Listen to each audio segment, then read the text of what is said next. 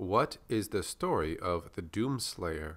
How is he connected to the Night Sentinels, Argent DNur, and the Khan Maykr? And who was that mysterious Seraphim character? All of these questions will be answered in this video. The history of the Sentinel people takes place in the days before man first spoke. A giant shard of metal and rock would pierce the planet. This event would release the firstborn creatures known as the Elemental Wraiths. As they took to the skies, their wraith call sound would spread across Argent DNur. This in turn would bring vitality to the land, and all that felt their breath were awakened from eternal slumber. Wherever they went, fierce beasts and an unforgiving biosphere would rise up. First came feral creatures that invigorated the magic from the wraiths. They grew to enormous heights and were known as the Ancestrals. These creatures tore the land apart in their war, destroying all creation. Sometime later, the Argenta people emerged. At first, they were wild-blooded tribes, but would later learn how to forge a sword and build a city. This was the time of man. As the people of Argenta would form a society, other tribes would try to attack them, but they overcame the barbarian hordes, hardened their resolve, and formed the Order of the Night Sentinels. Around the time King Etrix took the throne, they were visited by white beings from the heavens above. They brought gifts to the people of Argent DNur. They were known as the Maykrs.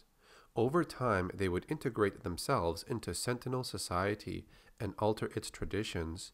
Tempted by the promise of the afterlife and eternal peace, the people of Argent DNur followed the Maykr law, which led them to spiritual prosperity. Over time, the Argenta people would conquer other worlds in the name of the Khan Maykr.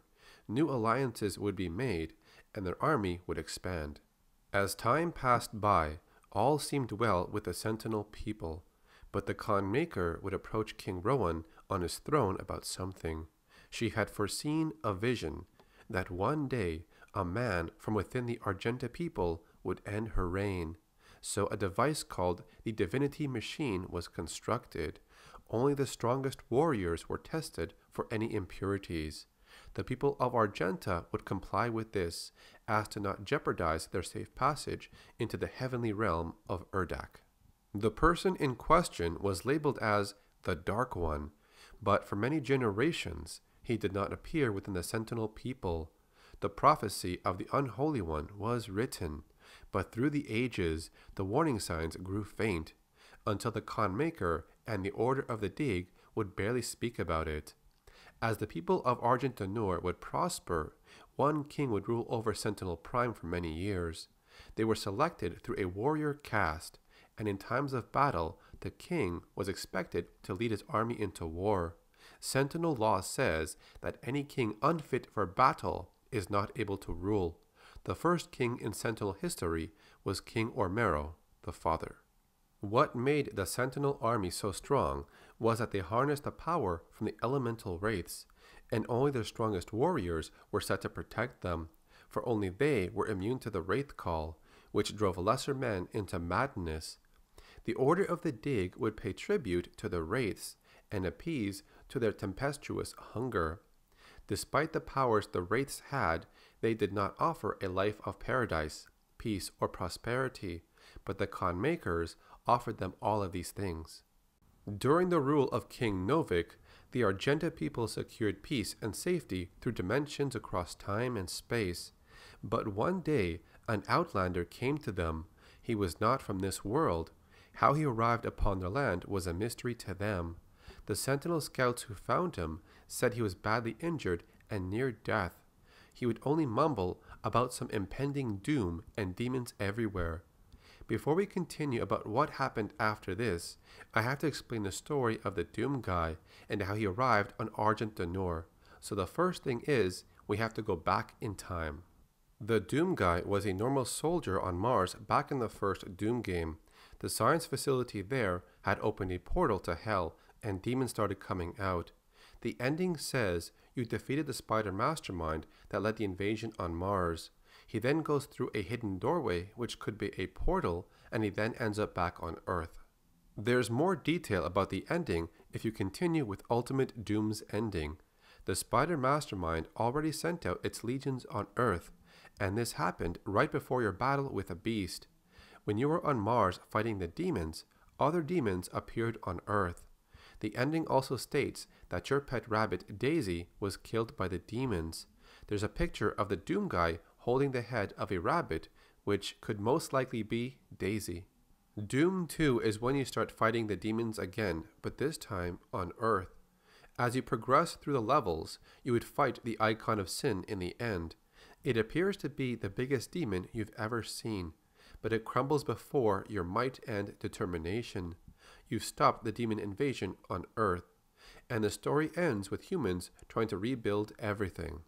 This leads us to the story of Doom 64. An issue of Nintendo Power magazine included a Doom 64 guide, but also a small bit of lore for this game.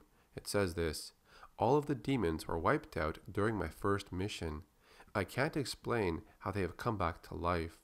Energy readings indicate that some force has been applied here, though something we've never encountered before. As I move through the installation, the readings grow stronger. Somewhere ahead lies a source, perhaps a vortex leading back to the homeworld of these alien invaders. The instruction manual to Doom 64 would give us more detail about this source. A long-forgotten relay satellite, barely executing, decayed by years of bombarding neutrons, activates and sends its final message to Earth. The satellite message was horrific. From the planetary void, there came energy signatures unlike anything sampled before. The classified archives are opened.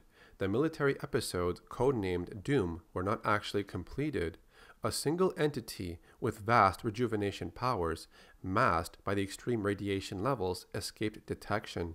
In its crippled state, it systematically altered decaying dead carnage back into corrupted living tissue.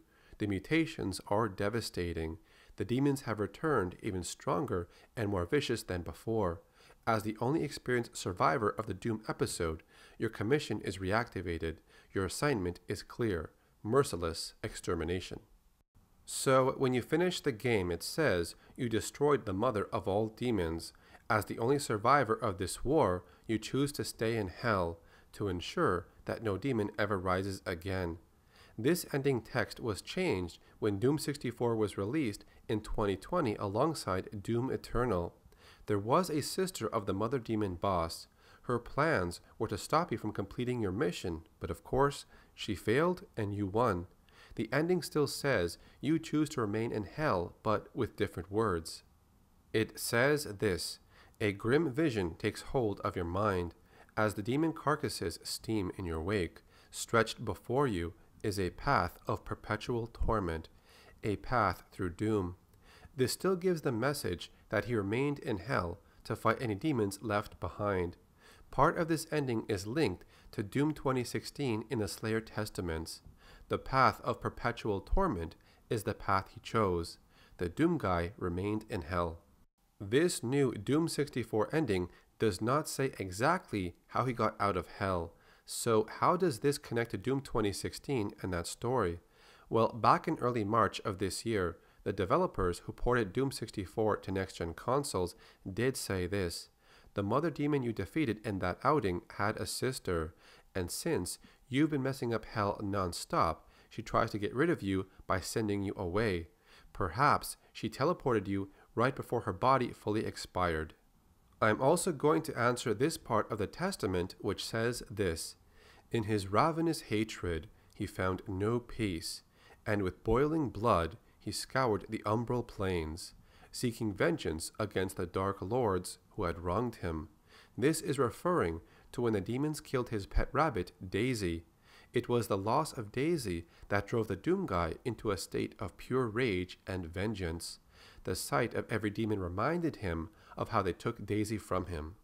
And this brings us back to when the Doomguy appeared on Argent DNur. He was brought to the Colosseum and given a second chance at freedom in some way. According to historical records, the Argenta did not jail their own kind. Instead, any prisoner and criminal was sent to the arena to regain their honor. If they were victorious, they would be enlisted into the front lines of the Sentinel army. The Doomguy would meet the priests along with the Maykr. She became interested in the others he spoke of, another chance to spread her gift to others in need. During the eve of the Black Star, the demons came, which they called the Dark Ones. The demons came through dimensions, first one, then many, then waves of evil came across the land. The Sentinels rose to meet the beasts. Casualties occurred on both sides, and thus the unholy war had just begun. Unlike enemies of the past, the demons could not be contained from the dark realm where they emerged. Their weaponry was not made of steel or stone. It was some dark magic from the essence of their very being. It was the Order of the Dig that unlocked the mystery to their power. They discovered some life essence that flowed through them. It originated from the dark realm. More secrets are discovered later on, and they learn the true nature of this demonic energy. This energy could be harnessed and used in various ways.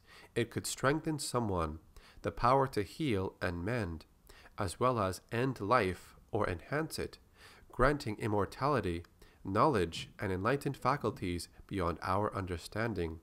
The Maykr saw this as a chance to extend her lifespan. And by her command, the Sentinels would take the war to the demons, but amongst the Sentinels, there was only one of them who knew the true nature of these demons, the Outlander. The stranger who showed up on Argent DNur had shown his passion for battle against the vile horde, and by decision of the king, he was lifted from the prisoner status and joined the Sentinels in training.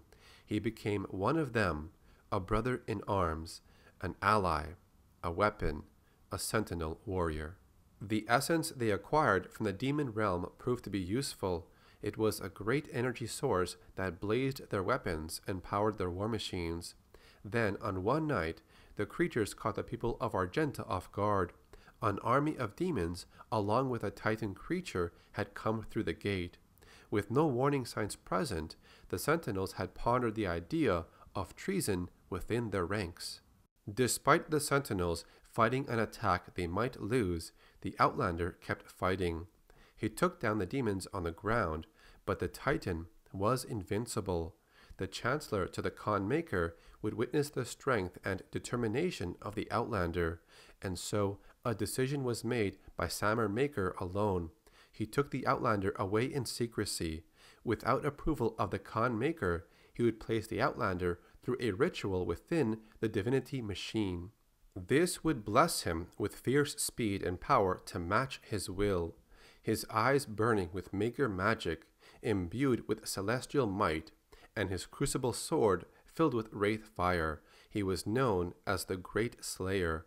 With the combination of Hell's essence and Maykr technology, their Atlants were unstoppable.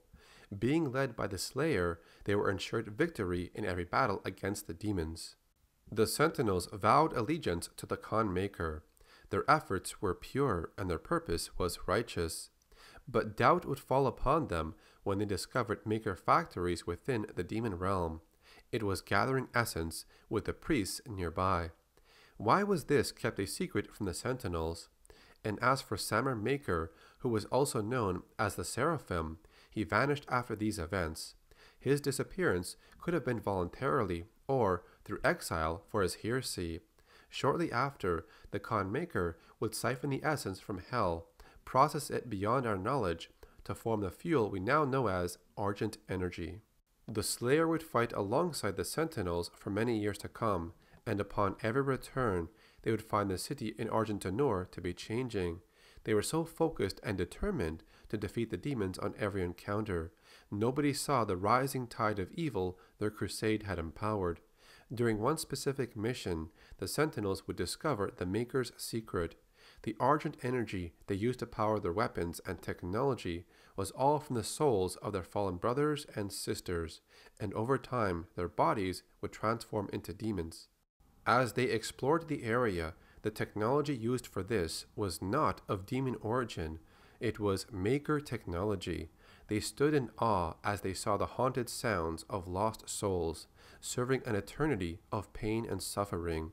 the Khan Maykr had betrayed the people of Argent DNur, she made a deal with Hell. In exchange for the worlds she controlled, Hell would consume them. The soul extractor is used to form Argent energy. This would prolong the Khan Maker's lifespan and save her own city. Even when the Sentinels returned home, they shared their stories of slave factories that damned the souls of the innocent, but nobody believed them. They were cast down for daring to speak against the Makers who had gifted them so much. The Sentinels would start to divide into two groups. There were some who sided with the Khan Maykr, which were the Marauders, and others who wanted to revolt against her. The Marauders, who stayed loyal to the Khan Maykr, were gifted with Maykr magic. If they fell in combat, they were denied finality in death. Instead, they were resurrected by the unholy fusion of Hell Maykr technology. These fallen Sentinels were returned from the dead, transformed by Hell's power, and recreated with a single purpose: to hunt the Slayer as reborn Marauder Knights in Hell's army. This would lead to a civil war that lasted many years between different factions of Sentinel tribes, one that would ultimately leave the world of Argent DNur fractured and in ruin. The cities were never the same after this. The once proud and noble Sentinel army was just a memory. With only a few of them left to follow the Slayer, they sided with the priests to shut down the factories in Necroval, but their trust was misplaced yet again. The priests would also betray the remaining Sentinels. Once they entered the portal on their last mission, they closed it, leaving them stranded and separated. Not only were the Sentinels betrayed by the Khan Maykr and the priests, but also one of their own Sentinels had betrayed them. Commander Valen was haunted by visions of his son who passed away in combat. In exchange for the location of the elemental race, they would bring his son to life. Valen agreed and struck a deal with the Hell Priest Degrav, but he too was betrayed. For his payment, his son was resurrected, but as the icon of sin. He would later choose exile within Hell, always regretting what he did to his Sentinel brothers. With the other Sentinels defeated or missing, the Doomslayer continued his war against the demons in Hell. He would later be lured to a temple, only for the priests to bring down the temple upon him. He was then separated from his armor, entombed within a cursed sarcophagus, and the mark of the Doomslayer was burned upon his crypt, a warning to all of Hell that the terror within must never be freed. There he lies still, and evermore in silent suffering. But throughout his entire crusade against the demons of Hell, the Doomslayer would always carry with him the left hind foot of Daisy, his pet rabbit, who was taken from him by the demons when the invasion of Earth began. He carries it as a reminder of innocence lost. So that's the story of the Sentinel people, the Doomguy, the Seraphim, the Khan Maykr, and how the old Doom games are connected to Doom 2016 and Doom Eternal. If you enjoyed the video, then leave a like on it. You can also subscribe to my channel to see more content like this, but tell me in the comment section, do you like the story of Doom Eternal so far? Thanks for watching and supporting my channel. I'll see you in the next video.